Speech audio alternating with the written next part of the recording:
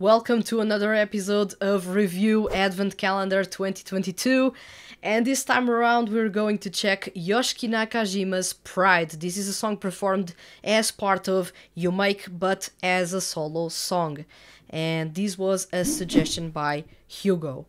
And let's check it because this is quite the surprise for many people, and when this song was released, many people were actually curious to see how this would fare on a live setting. I can tell you that having watched the live performance, Yoshiki Nakajima actually impressed everyone with a dance on stage.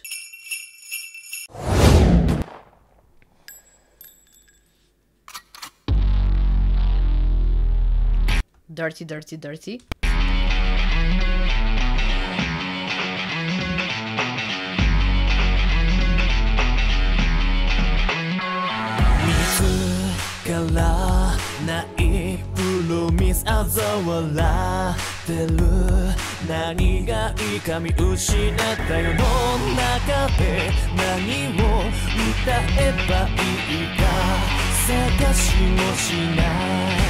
Notice how his voice in this song is completely different from his voice in all other songs by UMake. He's not deliberately performing in a higher key, he's actually performing in a lower, I wouldn't say not necessarily a more comfortable one, because he is a tenor, believe it or not. But he is performing in a lower range than usual for UMake songs. He's doing that on purpose because this song has a really, I wouldn't say necessarily a sexy vibe, but it is close or leaning towards a sexy vibe. So he needs to have that edge, that playful yet alluring edge on his vocals. And he's accomplishing that effortlessly, and yet again he's adding a lot of vibrato, smooth vibrato, to his performance. It is not necessarily a blasting vibrato that resonates. He leaves a little bit here and there, and it is quite smooth the way he does that.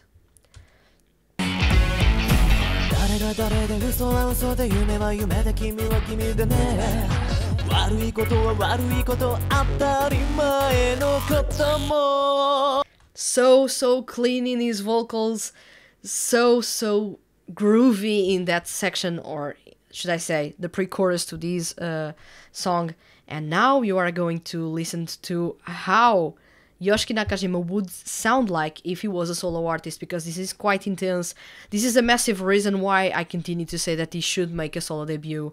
Instead, he was more inclined to found his own rock band, Servanity, but still, I'm hoping that he gets to make a solo debut, because this performance shows just how talented he is and how he could shine as a solo artist.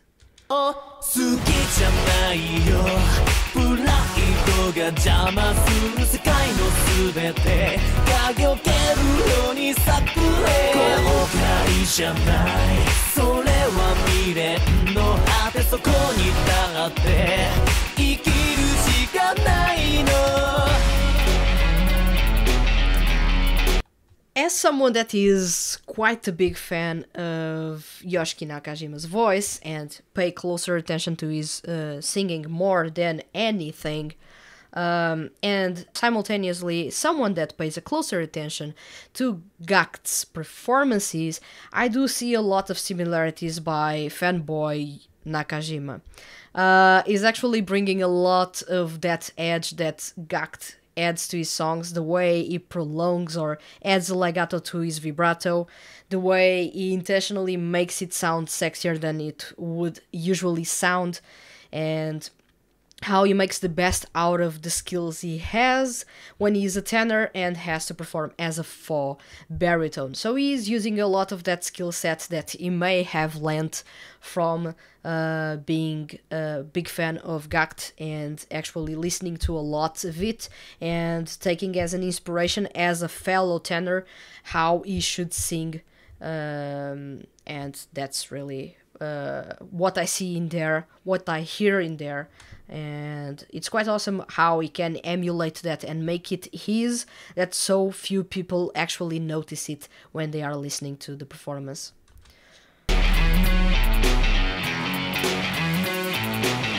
really hard hitting snare.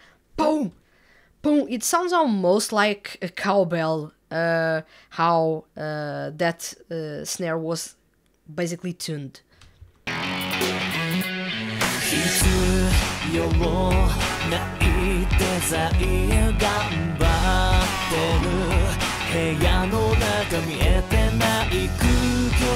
Notice how he does legato with vibrato. Doesn't sound really uncanny with some of the skills that Gakt has. For me it does.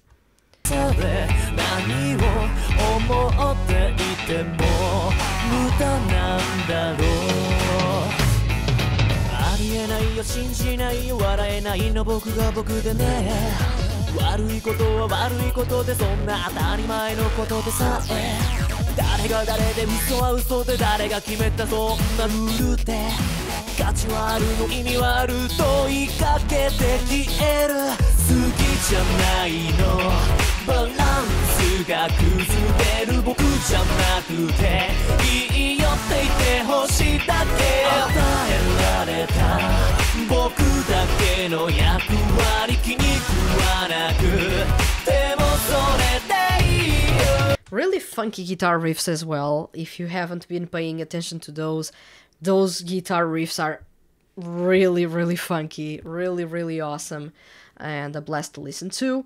They serve as a way to accentuate that sexy vibe that is going on in the lyrics and in the performance itself. Let's not play games, this is really a sexy song, so and Yoshiki Nakajima is not really masking it at all, so it is really nice to have that edge with the guitar sounding quite playful at times, but then they are sounding quite alluring at others, and in a way they are complementing the vocals.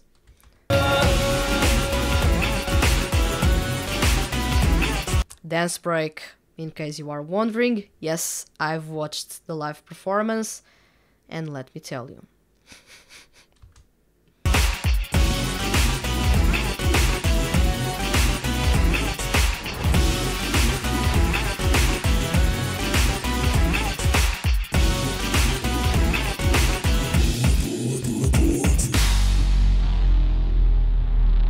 And back to the guitar that opened the doors for this song, as well as that shot in the dark.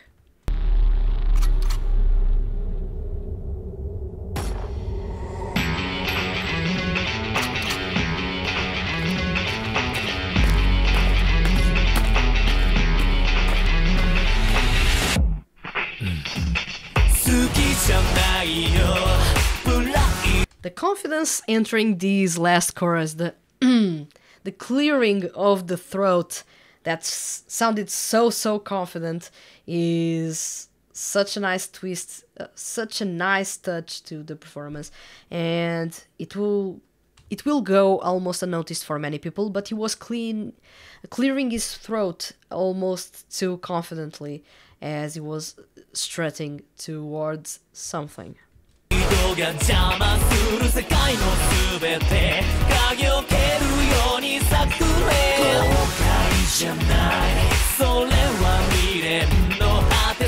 How he plays along, or how he plays around with tempos, is quite interesting, and how he plays around with his voice is also quite interesting. He's going from a really good tempo on his vocals, and then he adds some low, slow legato, and then he's back to full speed again, and then he goes again through a low, slow legato, and he adds that in a way to make you crave for more. It is quite ingenious the way he does that. He makes you want him.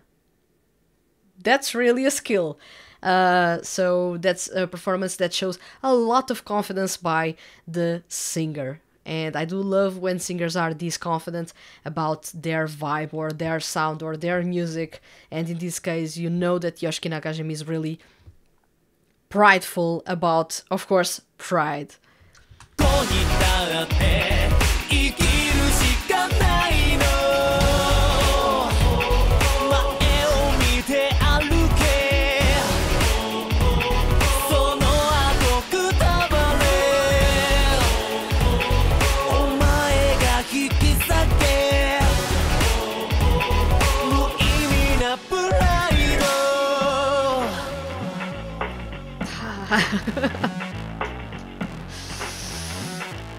so much talent in what is one of the most creative talents among male seiyuu. Yoshiki Nakajima really is in a league of his own. He's a fantastic designer, fashion designer.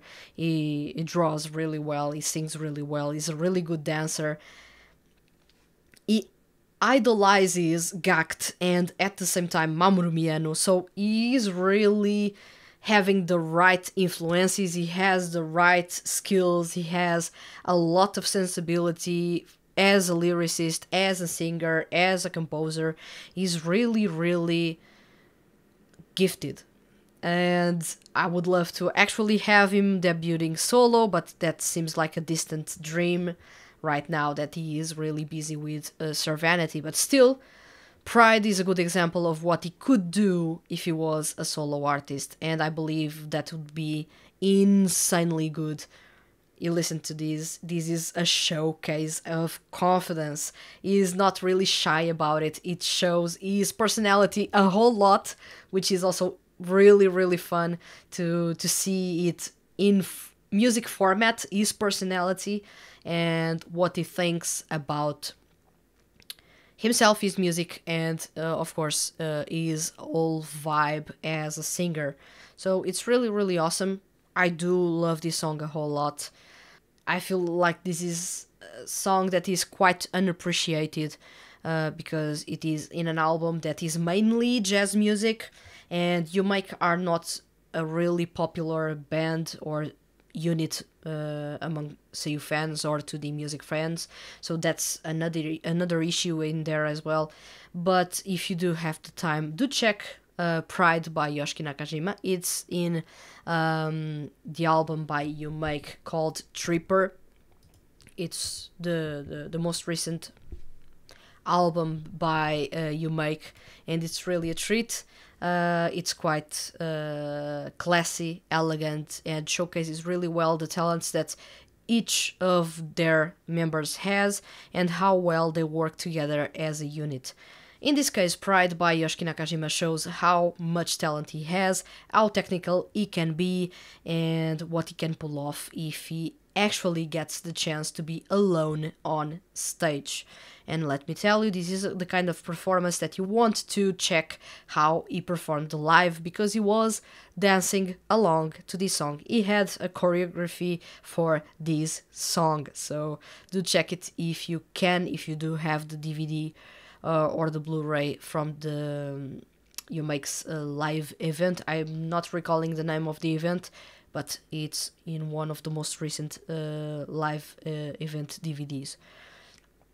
And with that, thank you very much to, and let me check your name, Hugo, for the suggestion of Yoshiki Nakajima's Pride. This is a fantastic song, easily one of my favorite songs by UMake, when it's not necessarily UMake.